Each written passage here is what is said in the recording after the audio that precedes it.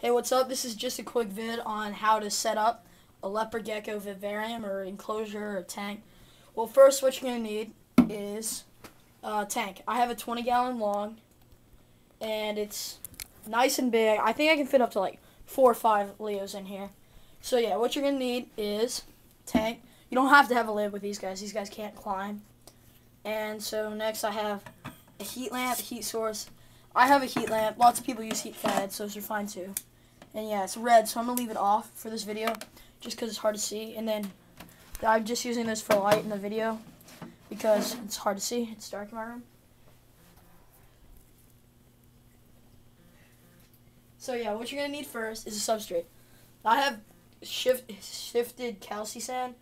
What I do is I use that so the ground's not all flat and stuff.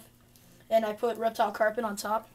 So yeah, this is just regular old green reptile carpet. Just throw that on top. And then I have another one and that is shifted play sand. It's from Home Depot or wherever. And yeah, so that's that. Next, you're going to want a hide. So here's a hide and the hot side. Right there. Fits nice. Then I have another hide, the cool side. Just another, actually I put it in the middle. Just another log.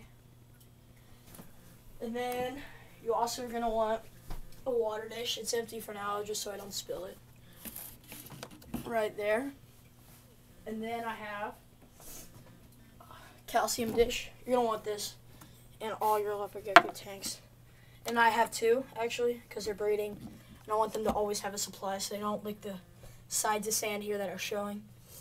And next, you're going to want a food dish. So, here's a food dish. It's empty right now, but you can put mealworms, waxworms, whatever in there. Next, what you're going to need is a hide, moist hide. That aids their shedding, and one of the leopard geckos is in there right now, so I'm not going to mess with him.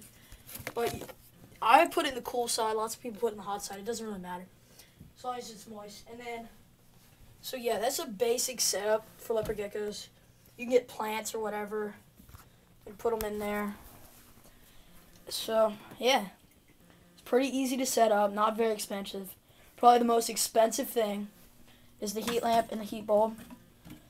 Heat lamp's like $10 and the bulb is like $5. And yeah, that's the most expensive thing in my tank.